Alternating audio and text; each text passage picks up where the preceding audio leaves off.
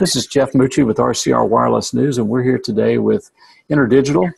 We have Alan Carlton, who is Vice President Interdigital Europe. He's based in London. And we have Jim Nolan, who is EVP Solutions for Interdigital. Gentlemen, thanks for joining us today. Hi, Jeff. Now, Jim, where are you located? Melville. It's out on Long Island, about 30 miles east of Manhattan. Okay, well, I notice you're wearing a sweater. Here in Austin, it's getting a little bit warmer. I've got short sleeves on, and I think spring and summer may be upon us. But no, this weekend, you're rubbing it in. Well, listen, gents, this episode is going to be inserted in a Coders show either this week or the upcoming week, and the topic today is the role of software and code in 5G. So I'm going to open up with that question. I'll let either one of you maybe give me your first response. I could go with that first, Jim, if you like. Yeah. I think this is a very easy segue into a discussion on NFV and SDN, and these are really probably the two cornerstone topics. The cornerstones on which 5G will be built.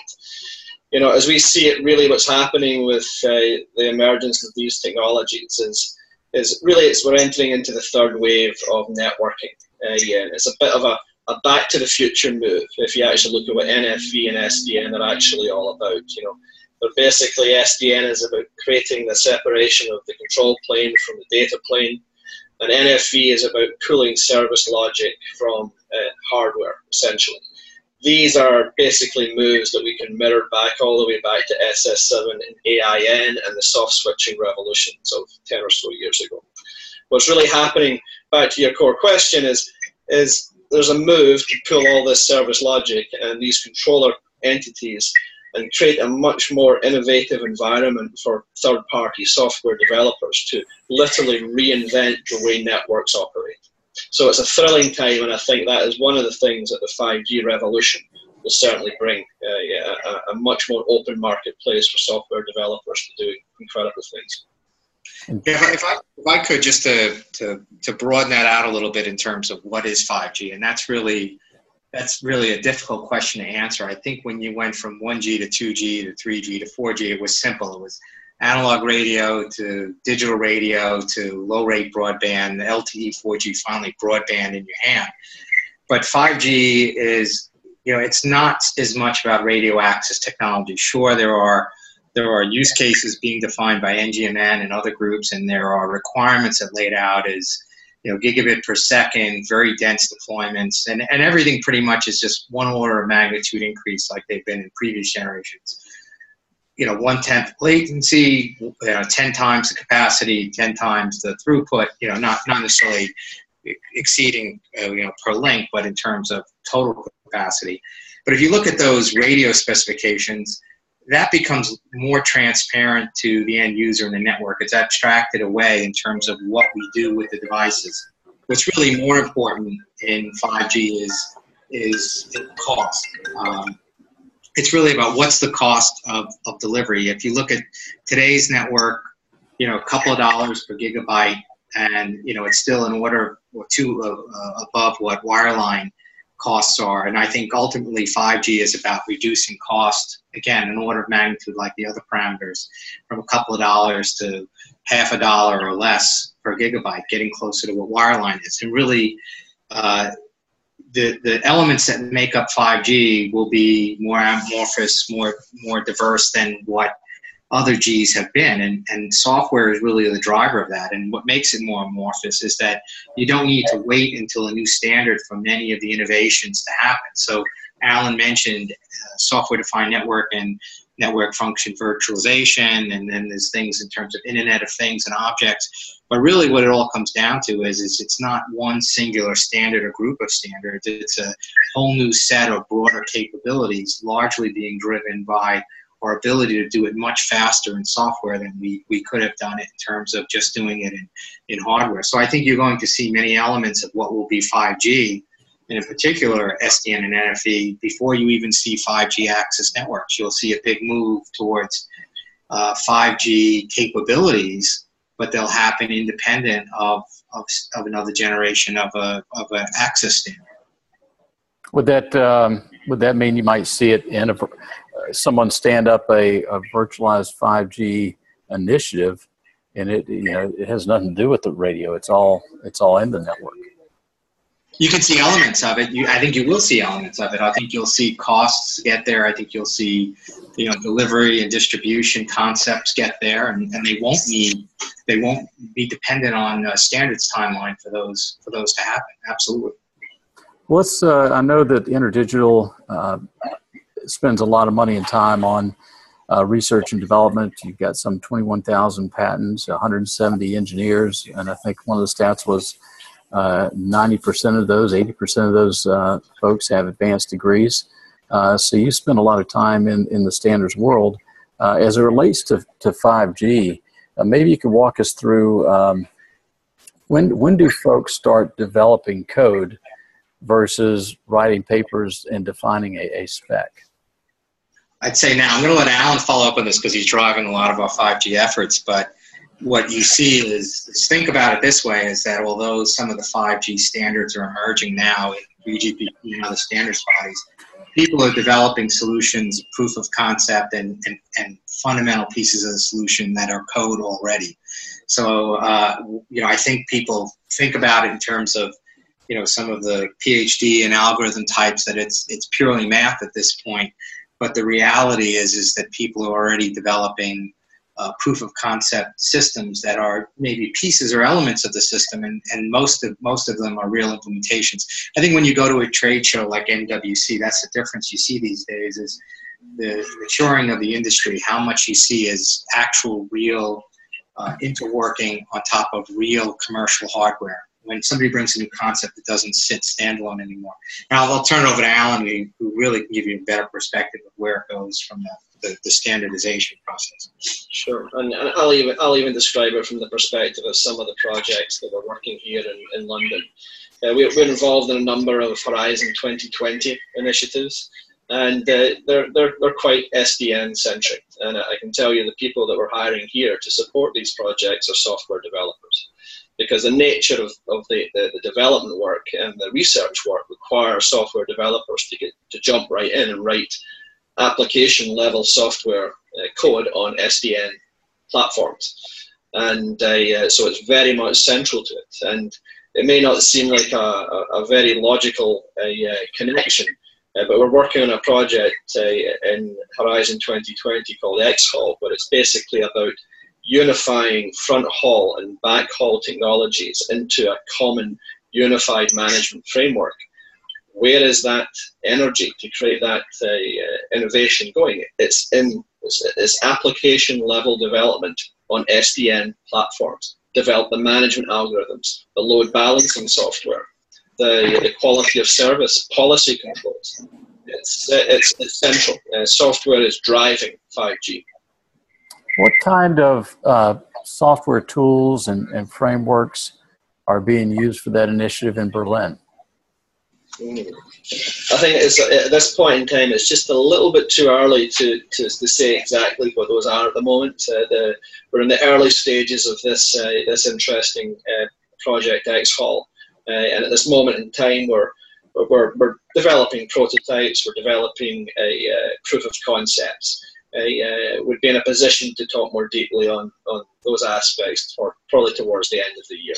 Okay, and then I've had a couple calls. Our previous episodes on Coders talks about we talk about scalability, hyperscale. We talk about reliability, and we talked about the different frameworks of runtimes being used today and how they've evolved over time. But when you're in the prototype stage, what if you could just elaborate on what types of languages people are developing those prototypes, knowing they're going to have to change them before they go into commercial deployment? Okay, my guys are developing in C, C++ development languages. Basically, that is serving our purposes more than adequately. Yep. I think you see a mix of different solutions. So when we talked to you earlier about different things we work on, say Internet of Things, one of the issues you talked to was scalability. So even when you're building proof of concept systems, when you're talking hosted services or largely scalable systems, you have to move to scalable implementations fairly quickly. So using concepts, well, obviously Java, C++, Node.js. There's all different constructs used. Frameworks like Docker. There's a lot of different of frameworks that you would use in terms of open source code as well that allow you to build scalable systems more quickly that would be hosted cloud-based solutions. So I think what you see is that kind of merging of less of the traditional core network technology that was box-based to more of an IT type of or web-based type of deployment that's more scalable. So even in prototyping, when we talk about things that are still very early or pre-commercial from a Internet of Things solution perspective, we already look at them in terms of scalability and building those solutions to be scalable front end. Well, let's jump back to the Horizon 2020 example. In my understanding, that's a European Union initiative where they've the EU is committed to spend a substantial amount in billions of dollars on certain technology initiatives. Maybe you could, Alan, since you're in EMEA in the London area, maybe talk about the funding as a whole, and then the Horizon 2020, and then where the Berlin initiative fits into that overall umbrella. Certainly, Jeff. Horizon 2020 is this interesting initiative that has been launched by the EU Commission, where basically they've allocated 80 billion euros worth of money for research and development efforts between now and 2020. And roughly this pot of money that is up for is available is allocated across three broad buckets: excellent science, which is somewhat longer term research; leadership and industrial technologies; and also societal challenges. Interdigital plays in these two latter buckets. Inside the leadership of industrial technologies, you'll find the 5G PPP initiative, the 5G Public Partnership Project initiative.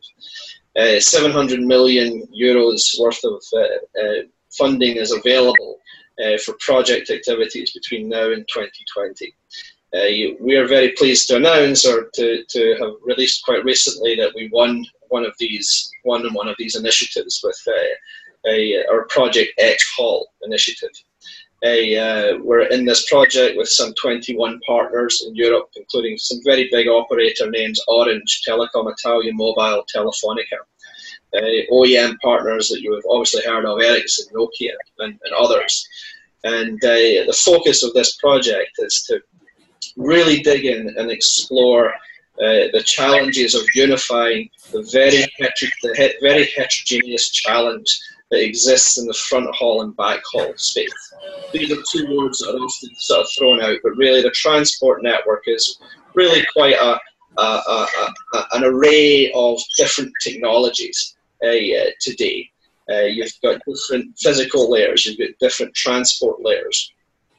And what X-Hall is trying to do within the vision of 5G, where we move to a much more complicated network of ultra-dense cells, underlays on underlays of dense cells, is to create a unified platform whereby front haul and back haul transport resources can be allocated through a common unified SDN framework. So we're exploring extensions to SDN on the southbound interface and northbound interface. We're looking at new frame formatting approaches that can be used on front haul and on the back haul space, so these resources can be managed in a unified manner. And in developing software, developing algorithms, load balancing software, quality of service, policy control software. That is what drives this underlying fabric. Can you talk about the relationship between this Berlin project and U-Haul and the standards body? I mean, you're pushing forward with the proof of concept, in fact, before the standards the ink's dry on any standards being developed. So what is it, creative tension? I mean, how would you describe that relationship? No, it's very much symbiotic. Basically, this is the innovation model that exists here in Europe. These funded project initiatives tend to serve as precursors to standards activities. So you've got a very large consortium who's basically working towards a consensus and solving a problem over the space of a couple of years. And one of the products of this project activity will be standards contributions and standards consensus that ultimately will be taken into bodies like the 3GPP, and the IEEE, etc. Great. Well, Jim, any last words on the role of software in 5G? Well, as you said, it's a very broad topic, and as I said, I think 5G comes in increments along the way of 4.5, 4.6, 4.7, whatever we want to call it along the way. And I think there's a great deal of innovation that happens even outside of those standards that will ultimately, when we look back, we'll say what is 5G. And I think that there is a huge software element to it. I think ultimately it all abstracts out that hardware, and we take for granted those wireless links. We get to a point where we have great amount of coverage and capacity, and it's really about what we do with that in our networks. Well, thanks for your time. I know you're not a product company per se. You're an R&D company, a licensing technology company. So we look forward to having you as guest on future Coders Show and perhaps a few other RCR TV programs in the future. Thank you for your time. Stay on the line. We are going to do a little bit of a debrief, but again, enjoy your week and thanks for your input.